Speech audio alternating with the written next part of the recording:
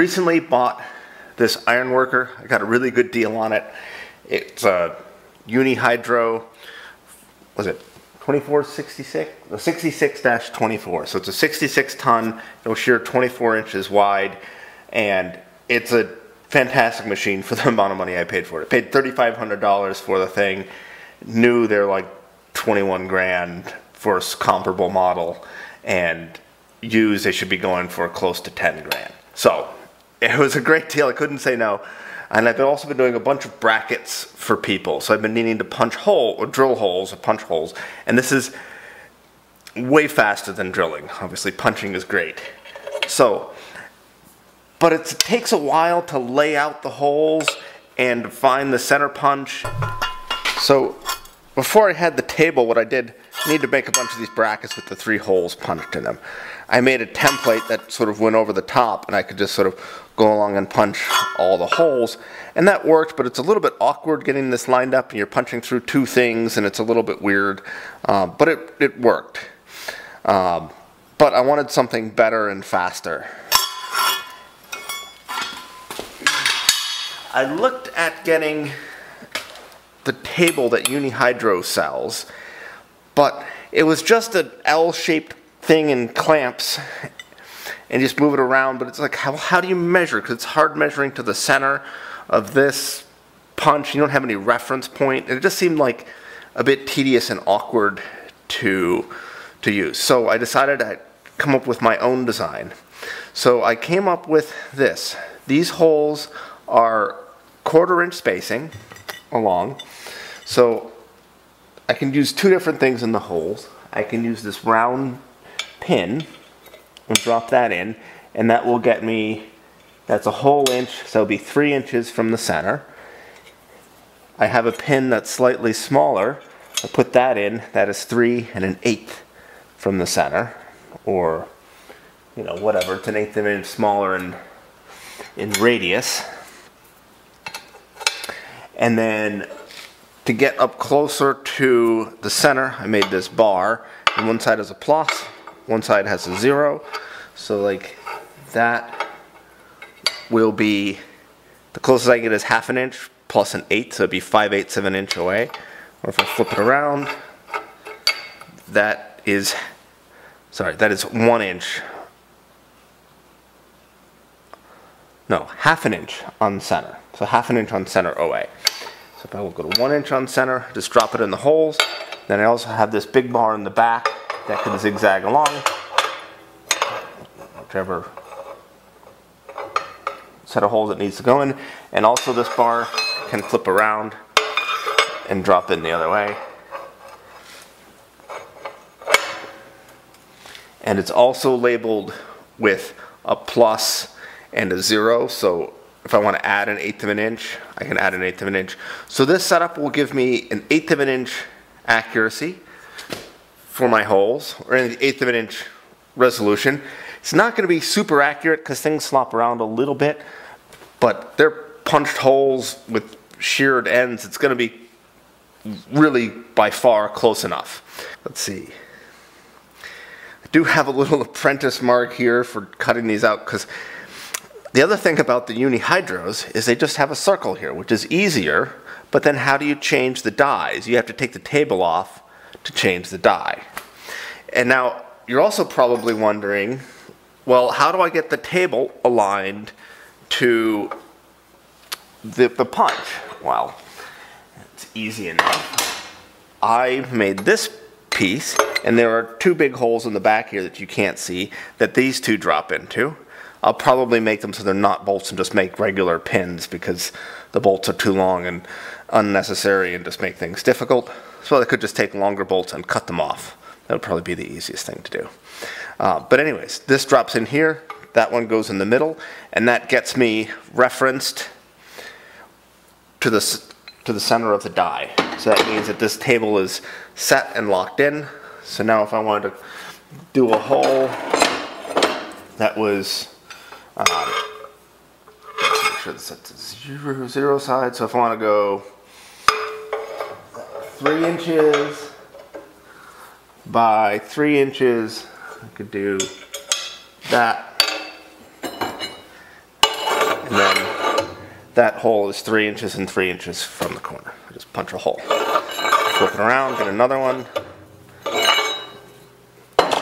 So that's what I came up with for a table. I did do a video of me, some video of me making this, but it's really pretty tedious because there's a gazillion holes. I forget how many, but there's a ton of holes in here. I also scribed measurement lines along here, then along the back on this side also, so you can get a reference. Let's see, what else? I need to take this off and finish welding the little stands that hold it up off the table, but it should be a great addition to this thing. Oh, and you might be wondering why these corners are cut off. Well, the plate of steel that I initially started using had one corner cut off, so I decided that I'd cut the other corner off to match. Really, I'd probably trim the corners a little bit just so I don't have a big sharp thing sticking out, but I would not cut off this much if I was making this again. I would cut it off much smaller. Still could probably use a little bit of cleanup on the edges and whatever else, but it is perfectly functional right now. So even though I had probably a bunch of other spring projects which were more important than this, this sort of piqued my interest and got me going. The holes I drilled, they're 1/4 inch holes or 1/4 inch clearance, so they're F drill holes. So it's what, 257 rather than 250. So they all worked. I did have to modify some of the holes stick a little bit, so I had to modify the pins. I just ground a little on each side, so it should keep the same distance up and down or in and out from there, but just makes it drop in a little bit easier. If I was doing this again, I would probably buy a stub drill, a short drill, so it'd walk less, maybe even a carbide one, just because there's a lot of holes in here, and getting them lined up doesn't matter so much for the table accuracy, but for these bars where you got 2 fixed pins, you know, if you don't have your holes just right, they'll bind up. But this will drop in. Yeah. Let's see what else about this. So yeah, I mean, if somebody's going to make one of these, CNC would definitely be the way to go. I use my digital readout to line up all these holes, and it worked really well as far as a manual machine goes, but you know, doing that sort of hole pattern, you know, it's just really slow compared to what a CNC could do. It could just zigzag along and, you know, get them all just right.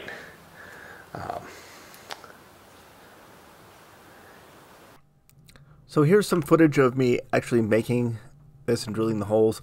I had it set up in the mill and on my rotary table so I could cut the circle for the die holder to go through, and it really, my setup wasn't the best, but it was good enough.